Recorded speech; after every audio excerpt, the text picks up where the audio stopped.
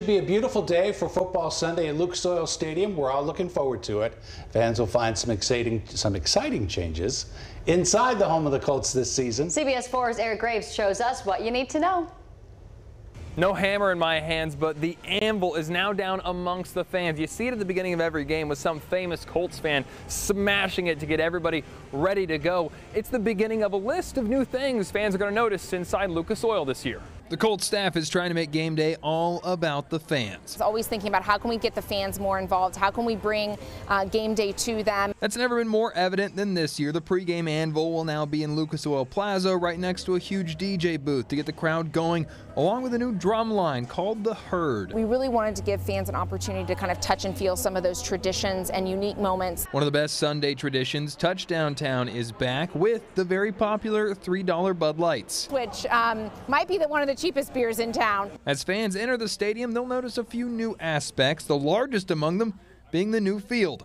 Lucas Oil Stadium Director Eric Neuberger says it's state-of-the-art, made of organic material like coconut husk and cork, and safer for the players. The turf plays much more like a grass field than artificial turf, but it is an artificial turf. It is noticeable in a good way. If the field looks a bit brighter than years past, Neuberger says that's because it is. The grass blades are a little bit smaller in this material than we've had in the past.